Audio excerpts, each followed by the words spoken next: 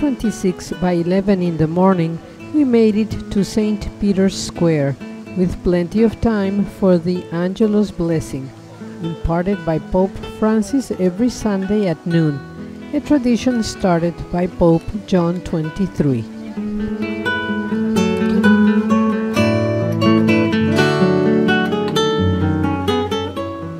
While the crowds were building up, we decided to walk around the square, admiring the different monuments and taking pictures and video clips for posterity, before we positioned ourselves in a spot that would allow us direct line of sight to the balcony where Pope Francis would emerge onto to deliver his address.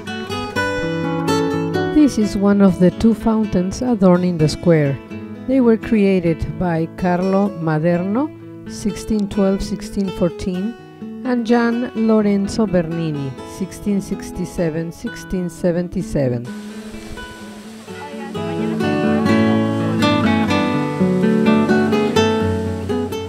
The colossal Tuscan colonnades, 4 columns deep, frame the trapezoidal entrance to the basilica and the massive elliptical area which precedes it.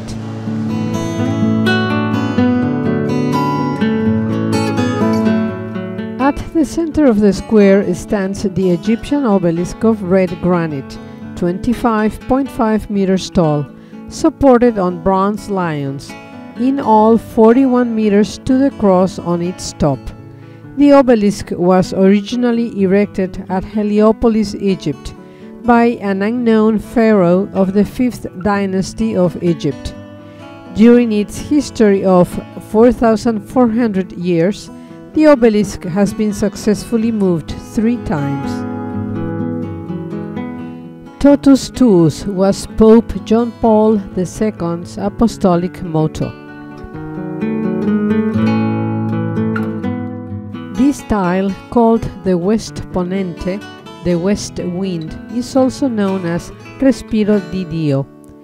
Gusting from the angel's mouth, Bernini had drawn a powerful breath of air blowing outward away from the Vatican, the breath of God.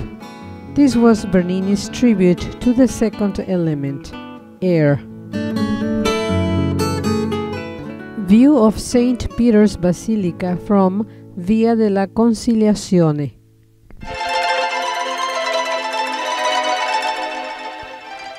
Maderno's facade, with the statues of Saints Peter left and Paul right, flanking the entrance stairs.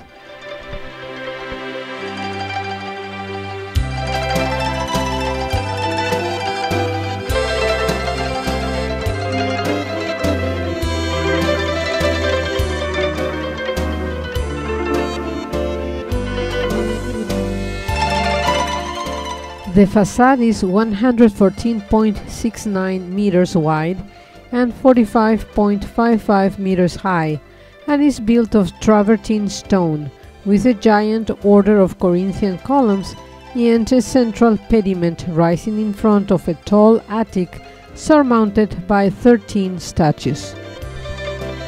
Christ, flanked by John the Baptist and 11 of the apostles, except Peter, whose statue is left of the stairs. The inscription below the cornice reads, "In honor of the Prince of Apostles, Paul V Borghese, a Roman Supreme Pontiff, in the year 1612, the 7th of his pontificate." Let me give you a brief explanation about the Pope's address, known informally as the Angelus address. The short ritual is broadcasted by public television and Eurovision network, and at the end the Pope leads recitation of the Angelus and concludes with a blessing upon the crowds in the square and televiewers. Now, by coincidence, on the Sunday of our visit, July 26, the Catholic Church was celebrating Saint Joachim's feast day. Saint Joachim, the Virgin Mary's father, is named as the patron of fathers, grandfathers, grandparents, married couples, cabinet makers and linen traders, So Pope Francis had a special blessing for all Noni, Italian for grandparents, on that day. It was a happy coincidence.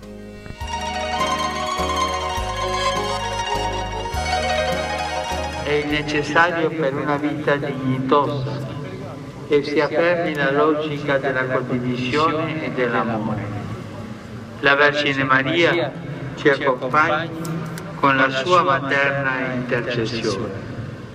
Angelus Domini nunziavit Mariae, et concepit Spiritus Sancti.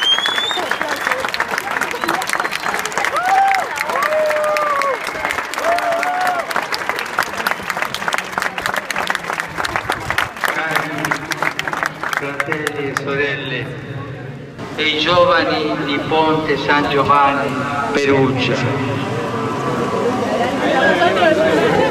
oggi 26 luglio la Chiesa ricorda i santi Gioacchino e Anna, genitori della Beata Vergine Maria e quindi i nonni di Gesù. In questa occasione vorrei salutare tutte le nonne e tutti i nonni, ringraziandoli per la loro preziosa presenza.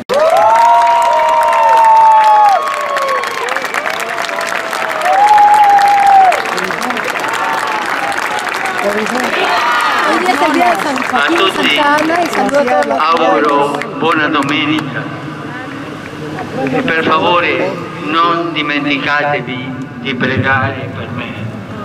Buon pranzo e arrivederci.